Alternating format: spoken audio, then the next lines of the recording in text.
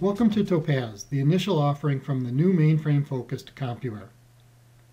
As the stewardship of the mainframe platform moves to the next generation of programmer, it becomes clear that the biggest hurdle isn't the technical aspects of the job, but rather learning the company's intellectual property, the application and data that have been honed over years and years of revisions. This intellectual property, or IP, is the essence of a company, and often comprises their competitive advantage within their industry. Topaz empowers the next generation programmer to quickly discover, understand, visualize, and work with both mainframe and non-mainframe data in a common, intuitive manner.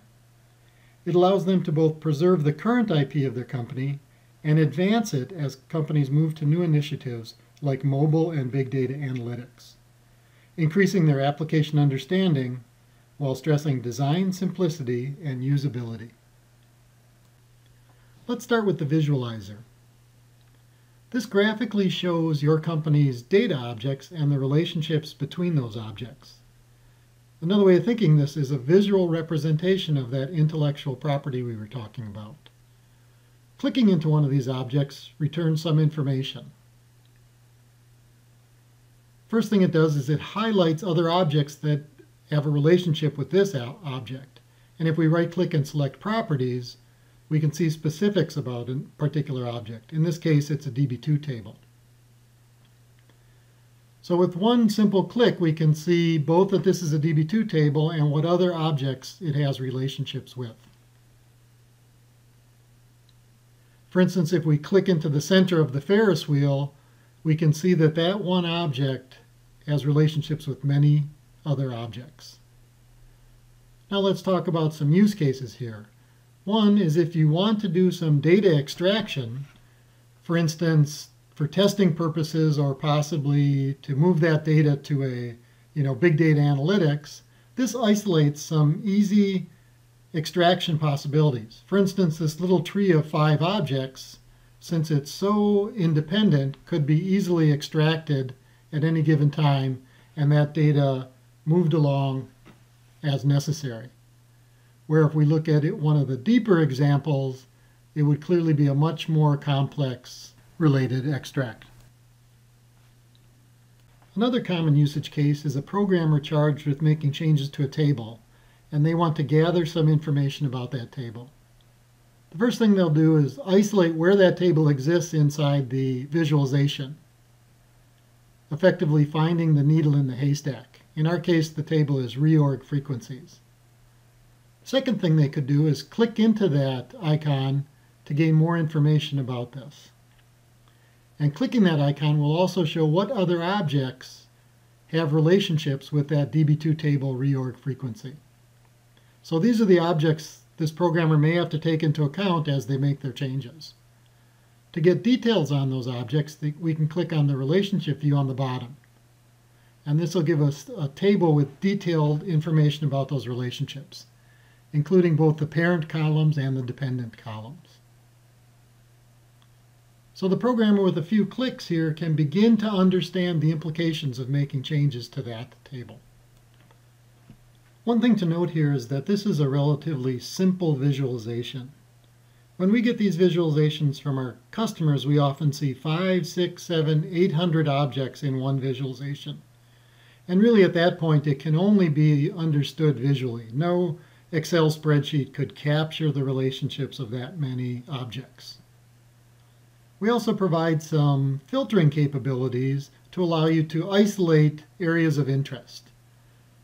So for instance, if we click into the more complicated area of this visualization, and again, if we go to the properties, we can see that that area is assigned to the group ID 351.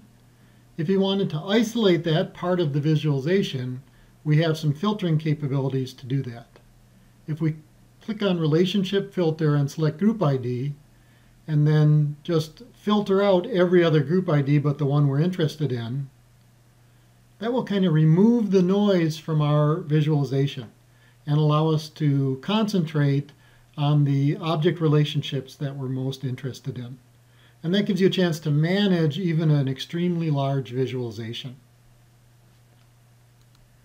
Another useful capability is the ability to zoom in on a particular area of the visualization of interest.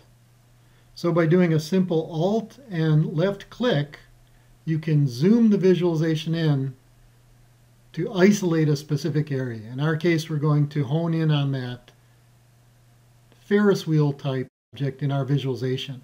And as you make the visualization larger, you can see that the actual object names become apparent. We've used the visualizer to help us with related extracts and with table changes. It's also dense with other useful information. If we move over to this much simpler example, straight lines indicate RI relationships as established in the catalog, while dashed lines represent AR or application relationships.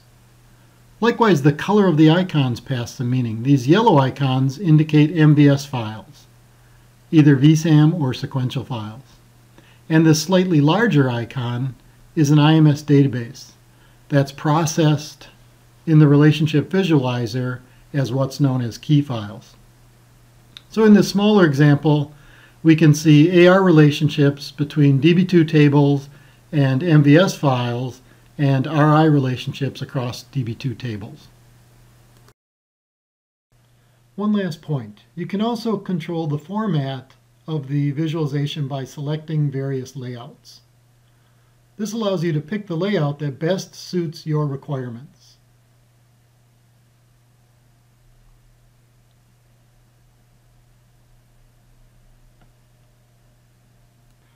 The visualizer can also be used to visualize non-mainframe data objects and their relationships.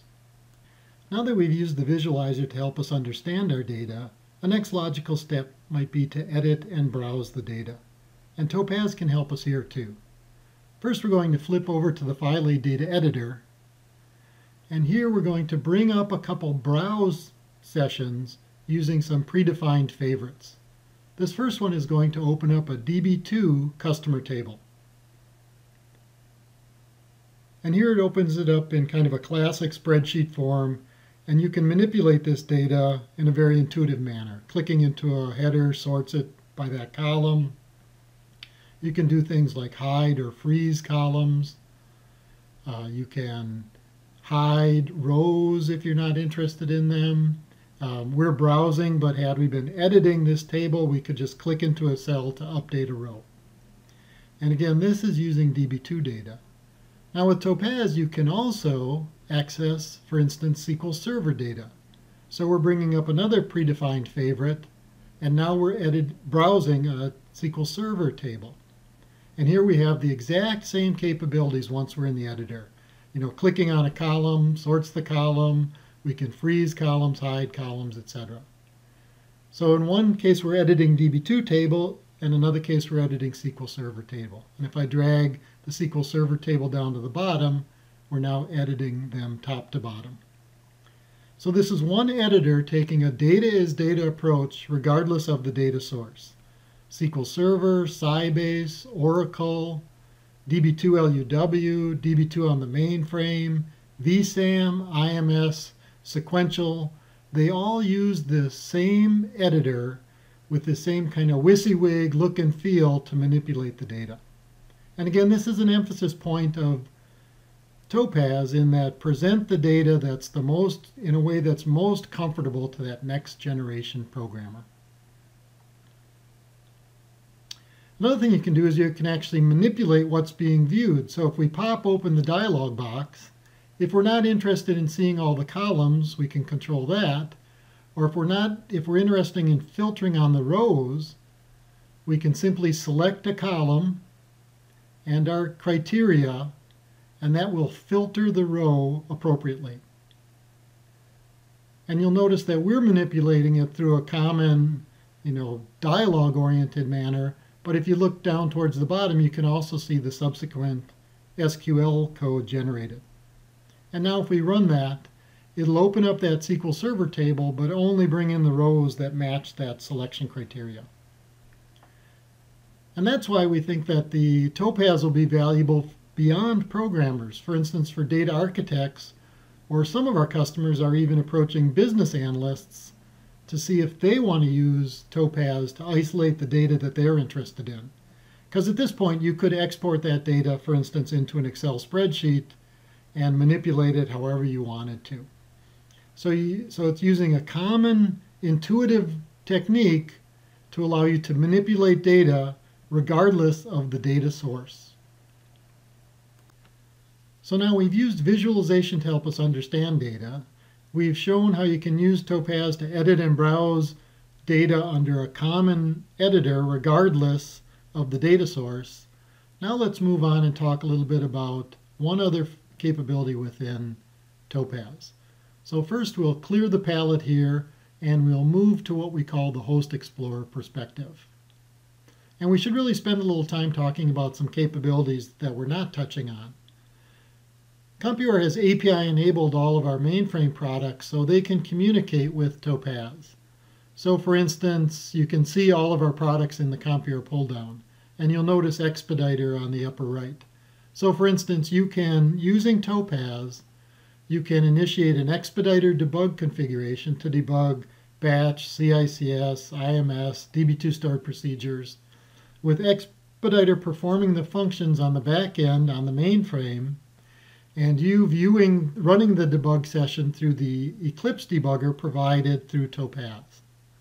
Likewise, we've provided an intelligent source code editor so you can edit COBOL, PL1, Assembler, Java using an intelligent source code editor.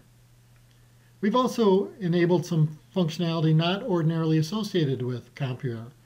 For instance, if we drill down into our Host Explorer view onto one of our mainframes, you can see that we've provided the ability to map data sets against selection criteria. So here's the data sets that match all of that criteria. And you can see from the icons that there's some PDSs and PDSEs and vSAM files. Here, this data set happened to be migrated, and with a right click, we can do a recall. Likewise, you can submit JCL, you can view JES output. What we're trying to do is have Topaz provide a majority of the functionality that the next generation programmer needs to complete day-to-day type processing. What we're talking about right now, though, is the ability to copy data from one host to another. And here, what I'm going to do is just highlight 3 files and drop them onto a second LPAR. And it opens up this dialog that says it's going to copy those 3 files to another host. And with one drag and drop and one click, you can see it's copied these 3 files from one of our LPARs, the CW01 LPAR, to another LPAR, our CW06 LPAR. And notice one of these files was a vSAM file. And again, the use case here might be, sites moving to RD&T boxes might want to move data back and forth. Or some cases, there's sites that do development on multiple LPARs, and this allows them to easily move resources across those LPARs to accomplish their day-to-day functions. And this was doable historically with FTP or with IBM's bulk data transfer, but nothing is easier than a drag and drop. And that concludes the demo of Topaz. We've shown you the visualizer, the ability to edit and browse data regardless of its source, and the ability to easily copy data from one host to another host. And remember, Compuware is now an agile organization, so expect more value with upcoming quarters.